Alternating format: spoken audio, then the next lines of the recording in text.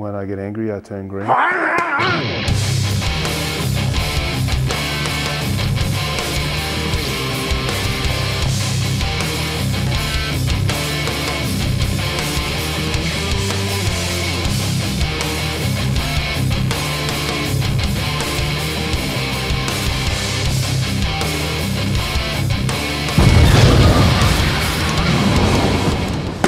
I've been training for over 10 years.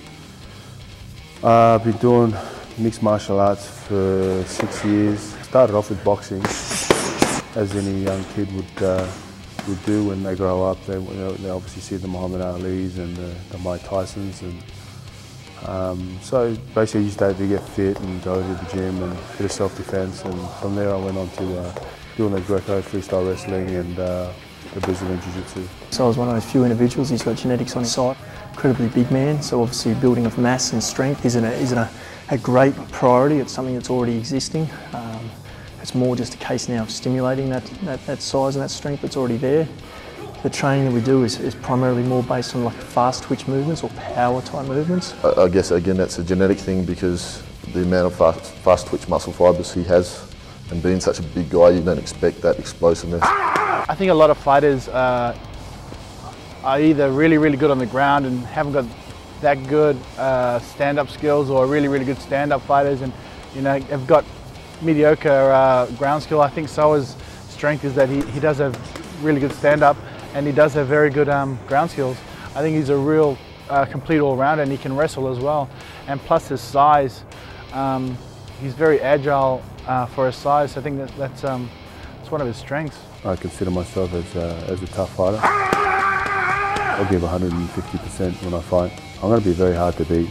At my full potential and my full training, the full, if I'm training and my head's right and my conditioning's right, I'm going to be very hard to beat, because I'm pretty fast for a big guy. Make the most of it, Soa. 10 seconds, that's all we ask, man. All the guys in Perth, all my team in Perth, and the stand-up guys, the guy that does the stand-up, Steve, and Mark Kennedy and Clay and John, and them guys are, I mean, they've been getting my back, and they've been pushing me every day to train and stuff like that, just to keep on it.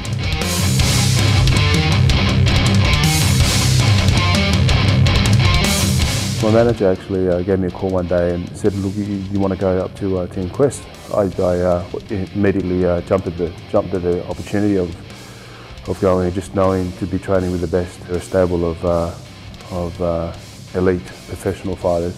They got like some really good guys there: Soccerju, Dan, Mayhem, just to name a few.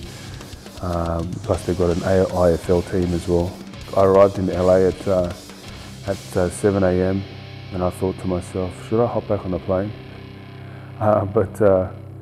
But Heath Sims picked me up from the airport, so I couldn't really run away because he was there waiting for me. So, and then we drove all the way to Temecula, and I thought, oh, here we go.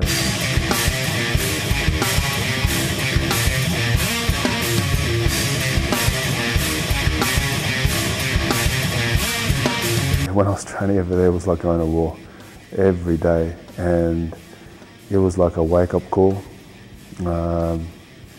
It was like on the wall, because every time you hit that mat, you know someone's going to kick your ass. I'm not saying that what I was doing before was wrong, but it's kind of like it's more competitive. They've got a lot more guys there to spar, a lot more heavier guys there to spar. And just when you think that you're done, I mean, you've got another 2 rounds. So, I mean, they really push you to the limit, and beyond that, I guess when you're fighting, when you've had enough, you've had enough. But if they keep on pushing you through that barrier, you're breaking that barrier every single time. I guess when you're fighting, you just, you get to that stage where you can't go anymore, or where you're just mentally fatigued. And these guys at Team Quest, they're just Ryan's just in your head. No, get up, no wall. Get up, get up, get up. It's a big thing to actually have these guys pushing you and stuff. So they kind of like broke me before I improved, so which is good. And so I kind of like started from scratch, even though I knew a few things, but I kind of like started from scratch and And yeah, it feels good now that I'm actually at my peak condition. The thing with Soa in Australia, as far as I see, and especially here in Perth, is he has no peers. He's the top of the food chain, and that's a very dangerous position for any athlete to be. Obviously, he had a great record here in Australia. He had great reputation here in Australia. And yeah, he trained reasonably well here in Australia, but it was when he went off to Team Quest that he appreciated what the world's best do. Obviously the world's best in a bloke like Dan Henderson and the guys around him. He saw what they do and how they do it, and he then appreciated and respected exactly what he needs to be doing to achieve the same results.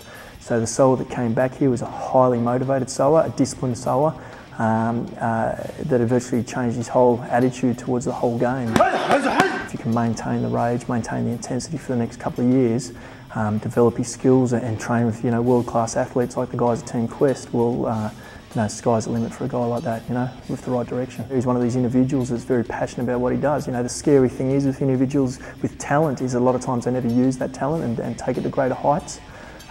He's got that talent, but at the same time he's very driven and he wants to do the best he can for himself and for his family. Being away from my kids kind of like takes its toll.